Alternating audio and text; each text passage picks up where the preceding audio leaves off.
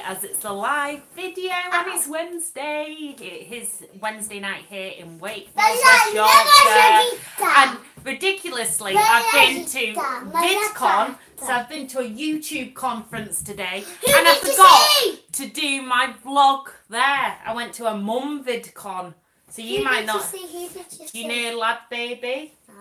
He's a good one. There was lots of really amazing.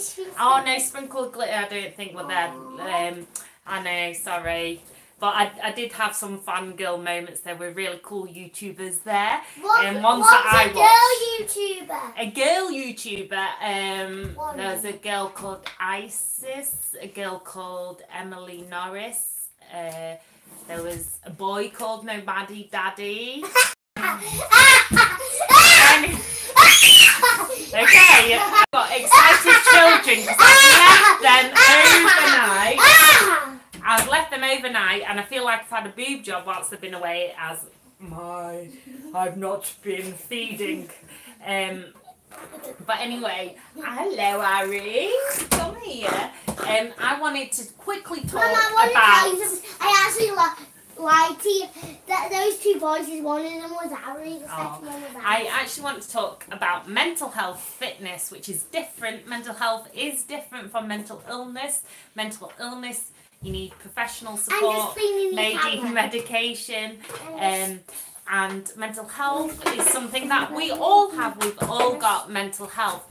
And I've been reading a book recently on mental health fitness and improving it. So I've been trying to challenge myself when it comes to testing like my anxiety and whether I can travel. So rather than stopping myself from travelling full stop, I have given up driving. If you know my story, I gave up probably about 3 years ago.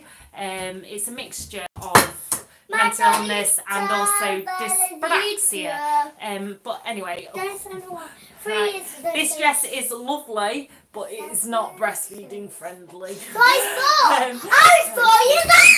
Okay, calm down. But I'd love to know if you've done anything. So, for example, my favourite quote is "Feel the fear and do it anyway." So today, as I said, I went down to London and I get really anxious about going down to London. I love London. Well, I love what's there, the people, but the city I don't. It's too busy for me and scary, and tubes scare me. But I did it and I'm so glad because it was well worth it. What is that? Mum gets scared going to London on the train, on the tube. Yeah, but hey everyone, but I think it's really important to try and push yourself but not push yourself too much, hence why I will not drive and do not have any plans to drive, because it does cause me a lot of stress and anxiety and I don't want to feel unsafe.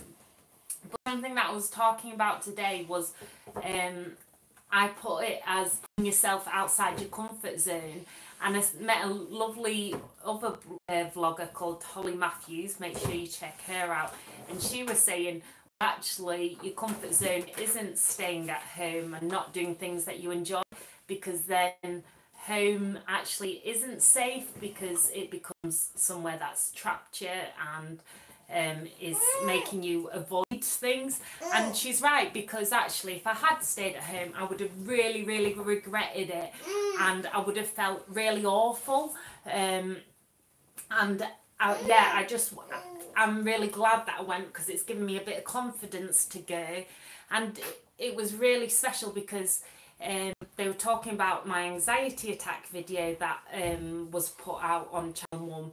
And that was apparently went into about 2,200 different news articles worldwide, and it's been up for an award. So it was really amazing, because you kind of think, I always get intimidated by YouTubers because I always think everyone's got such a nice house and perfect face, and not kids who scream like mine do and get excited and whatnot. Here's me with lovely but loud crazy kids and a messy house. I have no island in my kitchen. I have mess everywhere. I am no Mrs. Hinch, sadly, as I don't clean as much as I should. I just kind of survive and thrive with my mental health. So this week I was actually diagnosed with acute polymorphic psychotic disorder. So I'm not talking about improving my mental illness just by pushing yourself, because that's too simple. It's not just about talking to people about my mental illness. It needs professional help. I'm not saying talking doesn't sometimes help. I know blogging for me has been a massive lifeline, talking to you guys.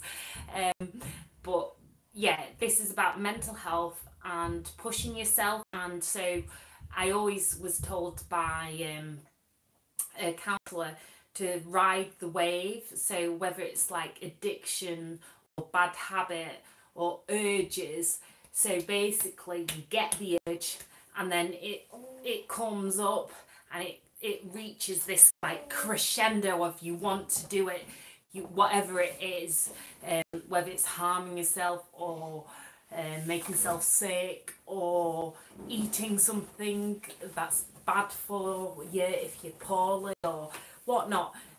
But basically the idea is that with every wave it goes down as well, and it's hard, but it's actually true. And I really do try and visualise that riding the wave. It doesn't always work, don't get me wrong. I have had a lifetime of different addictions and illnesses, and it's not quite as simple as just riding the wave all the time. But on a day-to-day basis it is, when it comes to urges, unhealthy things that don't help you. It is thinking about that wave and visualising that. So I definitely would encourage everyone, because we all do have mental health. It's not like a taboo subject. We do have mental health. I would encourage you to look after it. And as I use kettlebells, where's my kettlebell? It actually matches my dress. Got this new Karen Millen dress from sales. Kettlebells, as I like to do a good kettlebell swing. The idea of training is that you're improving all the time. So it's the same with urges. The more you resist that urge, and you get out of those bad habit cycles, it just becomes more normal. And with Christians Against Poverty, I did a course. It was similar to like Alcoholics Anonymous, so they followed it on the same steps, and that was really good, because that looked at challenging one bad habit a week, and it could be anything. So it could be, as by Ariana and Jasmine, it could be as simple as, for me, stuff like eating dinner at the table and trying to be more organised to get us to eat dinner at the table.